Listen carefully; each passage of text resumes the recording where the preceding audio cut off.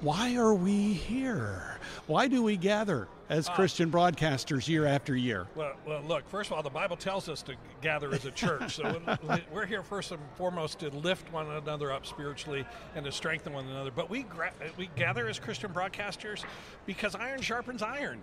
You know, we're here together. There's a lot going on in this world. There's a lot of changes in technology. There's changes in the culture. There's things that are going on in regulatory environments up on Capitol Hill.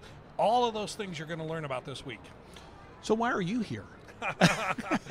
No, I actually had a colleague tell me about what you had shared earlier today, and I think that's just an amazing story. I mean, Christian broadcasting is why you are here. It really is why I'm here. You know, my grandmother was faithful. She got saved in the late 70s.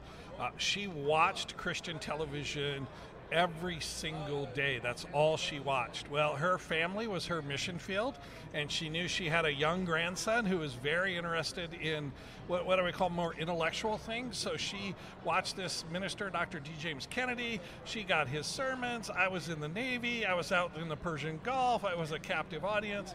She sent me all of his sermons, and she sent me a book called Why I Believe, and that led me to Christ. So Christian television is a reason that God used, one of the avenues God used to bring me to Christ. Wow.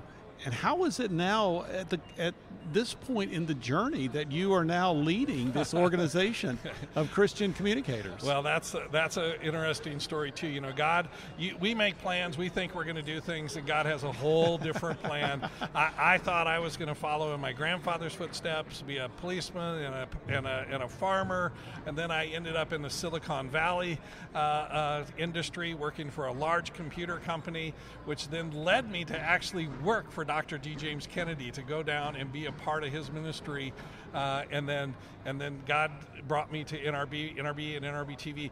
All that time, I thought I wanted to be a pastor. I wanted to be this, but all that time, God was training me for what He wanted me to do at such a time as this. Troy Miller is the president and CEO of the National Religious Broadcasters Association, NRB, the National Religious Broadcasters Convention in Nashville. This is a 4-day event. We're actually talking on the Tuesday of the event. Actually, there were some festivities, if you will, some activities that took place on Monday. Full day of activities. There was the meeting of the members earlier today, and there's something going on round the clock, seemingly.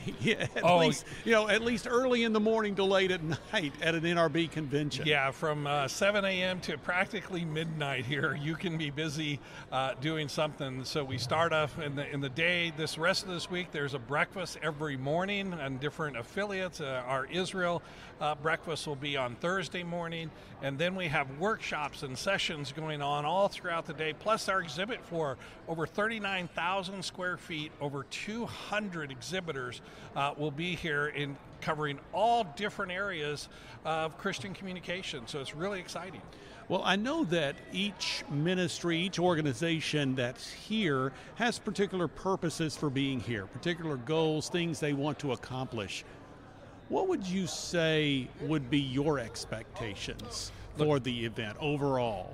Overall, I think there's a couple of things that we like to accomplish. One, this is an event about gathering. It's about convening Christian communicators. There will be over 4,500 people under this roof for the next 4 days that are dedicated to Christian communication. That's radio, television, filmmaking, publishing, authors, podcasters, bloggers, churches, any area of Christian communication, and they're going to be able to network with people that are like-minded. They're doing the same. So there's going to be that, as I said earlier, that iron sharpens iron kind of things going on all over the NRB convention for the next week. And then we have a number of sessions. We're going to talk about key issues that are going on in the culture, things that are obstacles for the church, as well as things that are going on that can really help benefit the church and the ministries moving forward. So we really want to educate people, and we want to make a lot of connections this week. At the end of the week, what I really want to hear the most from people is,